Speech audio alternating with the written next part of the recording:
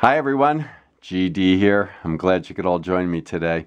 Well, today I have a special coin that I want to share with you folks, but before so, let me get some business out of the way.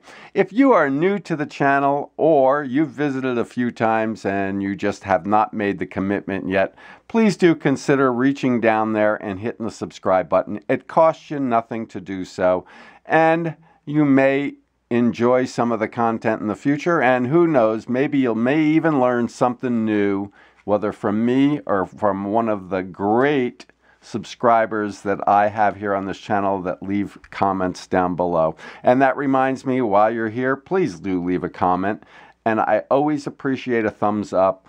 And when you do subscribe, reach over there and hit that little bell and click all so that you can follow all my future videos.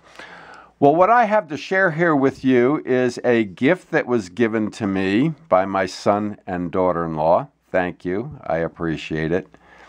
It's an interesting coin. It's a modern commemorative, as I had mentioned.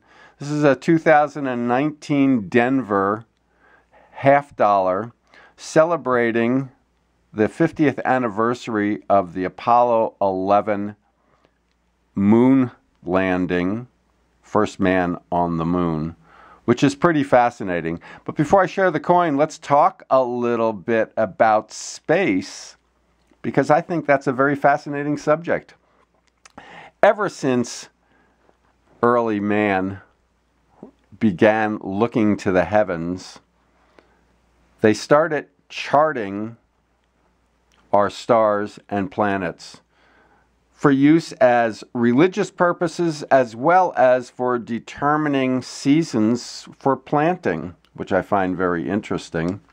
And of course, everyone knows of the story of Galileo. But the true interesting era of space began on October 4th, 1957, when Russia launched the first artificial satellite called Sputnik 1. Well, it didn't take much longer than that for the U.S. to get involved, and on February 1st, 1958, the U.S. sent up Explorer 1, and the beginning of the space race began. On September 13th, 1959, Russia is the first to touch the moon with an intentional crash by Luna 2. And on May 25th, 1961, JFK proposed that the U.S. should commit to landing a man on the moon first. Didn't take that long for that to happen, which is pretty amazing to me, and that's what this coin celebrates. What's really amazing to me is 19 times the U.S. and Russia sent rockets to the moon, with the 20th attempt being the first successful landing of a man on the planet. Since 1993, a number of countries have sent rockets, spacecraft, up to the moon. Japan in 1993 was the first. The European Space Agency, India, and China, and Israel have all sent unmanned missions to the moon. Okay, enough of that, folks. Let's discuss this coin a little bit, because I find it to be fascinating. I don't know if I need to add a magnifier to this or not. I know I'm getting a lot of reflection in it today. It's probably because of that black background on it. But anyway, as I mentioned, this is in celebration of the 50th anniversary of Apollo 11. I just can't get over that it has been 52 years since Apollo 11 landed on the moon. It just seems like yesterday to me. I remember watching it on TV. Pretty fascinating. And a pretty fascinating coin. On the obverse of this is the concave side. And what we have here is some lettering across the top that says Mercury, Gemini, Apollo, and each of those are separated by different phases of the moon. The central design here in the center is of the first footprint on the moon. Down here it says Liberty, and over here it says In God We Trust. and the date is over here on this side. On the reverse, again, it's a beautiful coin.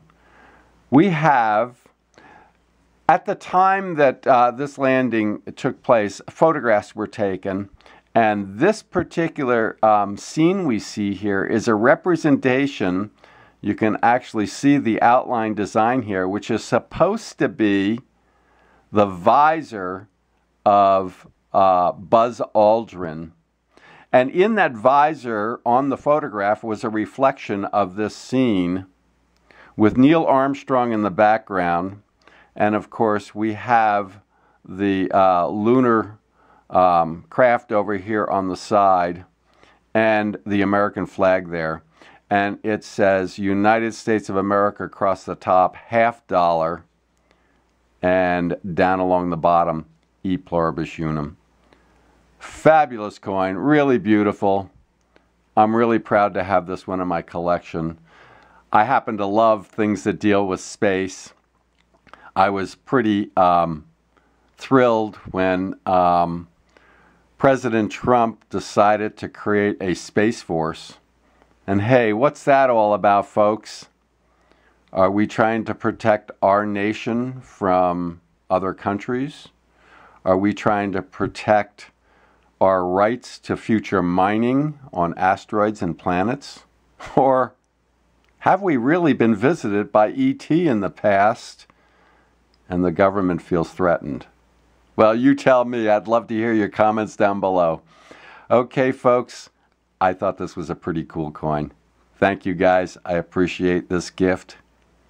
I will truly enjoy it.